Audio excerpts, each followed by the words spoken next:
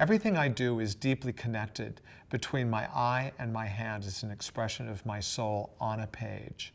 And if it does not delight, if the process of drawing does not delight, it never sees the light of day as an object.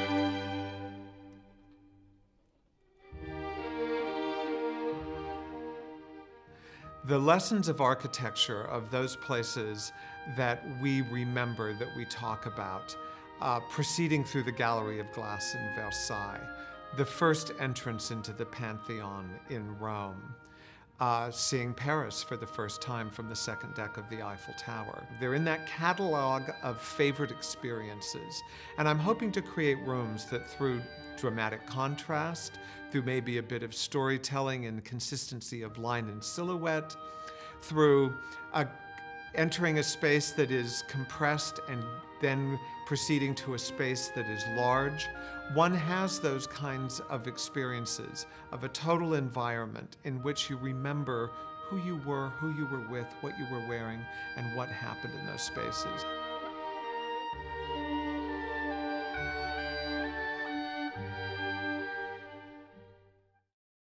I am trying to create environments that evoke drama and romance, that evoke a bit of humor and maybe a sense of mystery. Places that elevate the experience so that you feel that you can be a little more romantic, a little bit maybe more on. Maybe it's the kind of place, a place of possibility where you might say, this is the place to pop that big question. This is where I can really be my most romantic self, or perhaps my most dramatic self. Some place where you might live a life that you only imagine when you're at home. But it's your life, and it's real. It evokes that kind of experience, an experience of the heightened self. Maybe a tad cinematic, and maybe a little bit naughty, but certainly a real experience in a place that is unique to itself.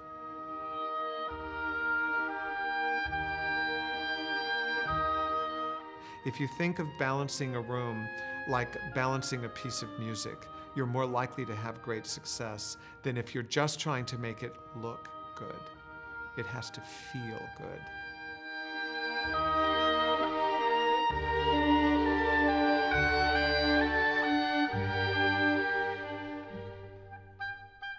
It's not enough to create a lavish dining room with extraordinary chandeliers and high-backed chairs and using the finest stone flooring in the entry and exquisite silk upholstery on the wall. All of that's wonderful.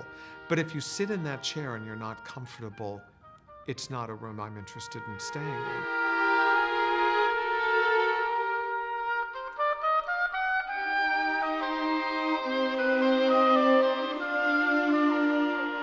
Comfort is always first, whether it's the handle of the door and how it fits your hand, or how fabric feels not only to your body as you sit in the chair, but how does it feel on the arm of the chair? Is there a surprise to the texture? Is it smooth? Is it rough but in a really pleasant and intriguing way?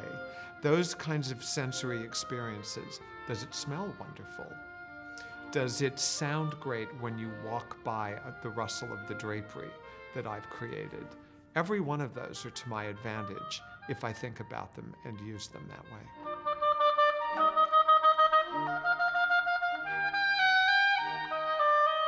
I've lost count of the number of notebooks and sketchbooks that I have filled. I travel the world always with a sketchbook at hand and a variety of pens and pencils.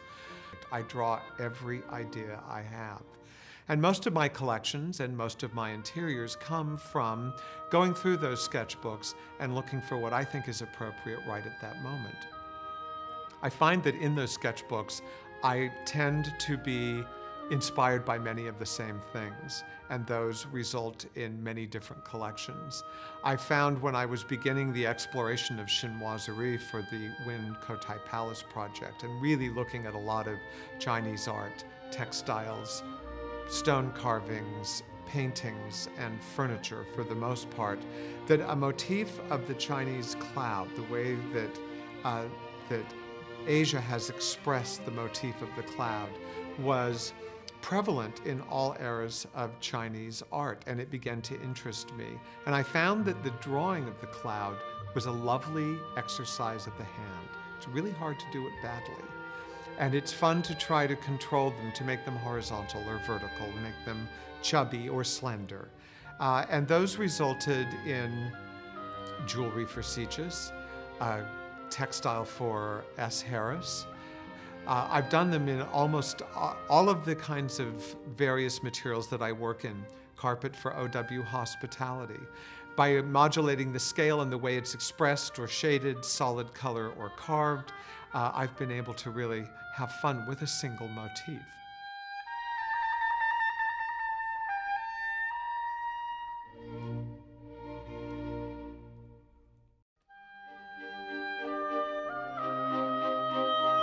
When I design furniture, I have concept. I do drawings. I do very deep drawings. I have an idea of what I want it to look like. But the very best experience is when I take those drawings into the factory and work with the chap who's actually building the wood frame, whose father built wood frames for furniture, who learned from his father, who learned from his father. There's a length and depth of knowledge that enriches my experience and certainly interprets that experience into a more luxurious experience for whomever it is that gets to sit on the chair, buy the chair, and own the chair for a length of time. Working with craftsmen makes me a better designer.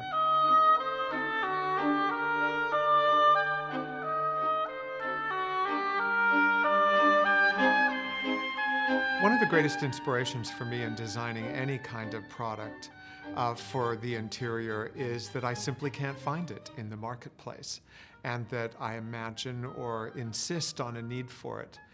It's very difficult to find drapery or shears with horizontal textures. Yet the landscape we're looking at through the shears is almost always horizontal, unless you're living in New York City or downtown Chicago, where it's a very vertical aspect. So in not being able to find those, I decided that my collection for Fabricut would be all horizontal in its aspect, so that as I'm looking out a window, the line of the shear complements the landscape beyond. I like finding surprising elements in places they don't belong. It would not occur to most people to put a highly polished chrome stud on matte wool felt, but it did to me, because I can't find that kind of contrast, interest, and drama in the marketplace. So one creates it. It's very difficult to find rather large-scaled accessories. Go to any gift shop or any department store, and you'll find that almost everything is 9 to 10 inches tall. It's not remarkable. So in creating most of the accessories I've created for the home, I wanted them to feel heroic in this space, and I wanted them to have true drama. And they are that. They're tall, they're insistent, and they're very present. Even boxes for tablescapes, rather than being precious little 2 or 3 inch elements, can be 9-inch pieces. That also allows them to hold something of substance, rather than being functional only for pills or small, really small objects. It gives them a whole different kind of life. I imagine a really gorgeous box that's inlaid with duck shell lacquer holding sewing materials, something that we use in our everyday life that we want close to hand, but we want it to be absolutely exquisite when it's not in use. Inventing things and bringing them to the marketplace is what really distinguishes my design and my interiors. I get the chance of seeing my creations used in a way I would have never thought, in a more inventive and different way than I would typically see them in my world. That's a great source of pride and delight for me. I love that.